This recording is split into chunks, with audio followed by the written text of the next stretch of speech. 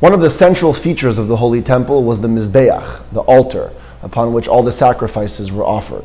There are two special mitzvahs associated with the construction of the Mizbeach. Negative mitzvah number 79 is that the Mizbeach may not be constructed of any stones that came into contact with metal. The way they would actually build a Mizbeach is by forming molds, pouring all types of little stones into the molds, and patching up the areas in between with a mixture of lime, pitch, and molten lead. Negative mitzvah number 80 is that one may not ascend to the Mizbeach by way of stairs, nor by taking long strides. For this purpose, a special ramp was constructed on quite a low incline to allow for a slow, steady walk up to the Mizbeach.